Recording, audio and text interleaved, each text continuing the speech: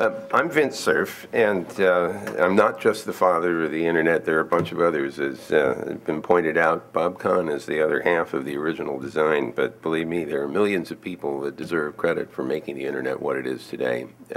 I feel this is very Hebraic in a way. You know how the Hebrew law starts out with 10 laws. Oh, the one guy said there were 15, but he dropped one of the tablets. But anyway, 10 laws. And then what happens is you try to apply them.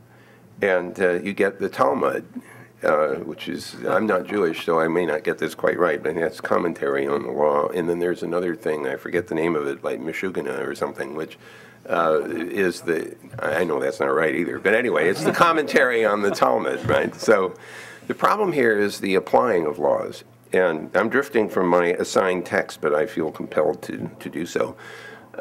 There's a theorem that I depend on regularly. It's called theorem number 206, and it reads, everything is more complicated.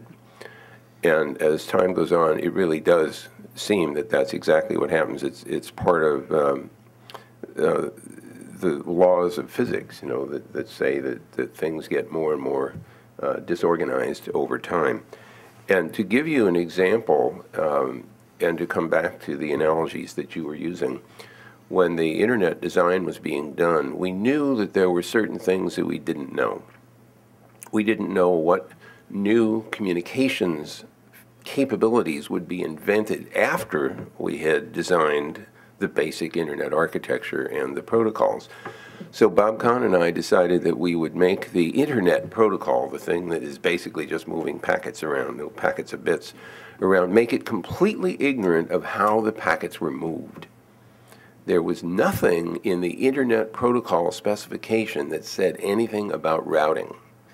It just said there's an address in a packet, and the rest of the system has to figure out how to get the packet to where it's supposed to go. But the protocol that specified the format and so on didn't say anything about how that routing would be done.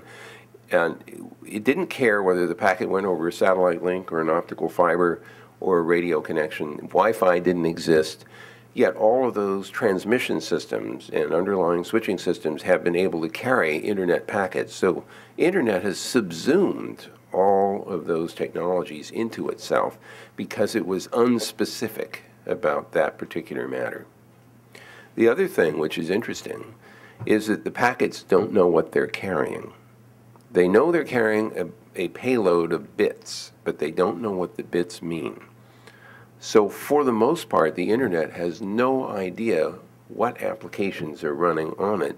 So when you want to put up a new application, you don't have to tell every ISP in the world, you need to interpret this packet this way, because for the most part, all they need to do is to get the packets from where they were injected into the net to the destination.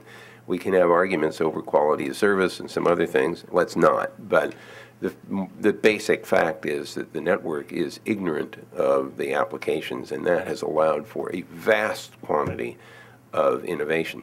I was up at the Webby Awards last night in New York, and the range of things that people have decided to do on the net that have turned out to have social and business value is frankly stunning, especially from my point of view, which starts out with a very tiny little network. So now I want to underscore your point. Factored design is a term that I use to separate things from each other so that they don't depend on each other very much. That means the reduced complexity. There's less interaction. And so working in that direction is very important. One thing I would like to strongly agree with is that if you don't have access to the basic information of the legal system, that you are hindered from benefiting from it. There's a retired state Supreme Court justice, his name is Don Horowitz, he's in the state of Washington, who has started a project he calls access to, digital access to justice. And what he's worried about is that as we move in the directions that you're suggesting, where law becomes more and more accessible through the network, if you don't have access to the network, you may not have access to the law in a way that's beneficial. So one of the things that goes hand in hand with making the law more accessible is to make sure that the means of access is also widely available. And this drives my great personal interest in seeing everyone up on the internet having access to all of its content.